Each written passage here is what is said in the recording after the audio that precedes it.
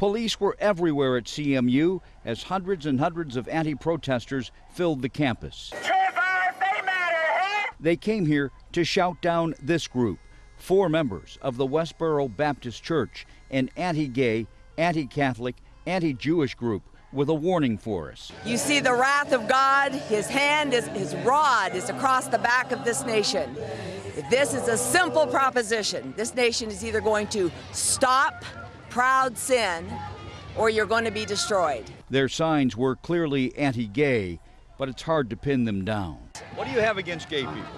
Look, this is simple. Thou shalt not lie with mankind as with womankind. It is abomination. The question for you to answer is, what does God have to say about that? What do you have against gay people? I said the question is not what I have about anything. It's one anti-protester was arrested after clashing with the so-called church group. Otherwise, the demonstrators were peaceful.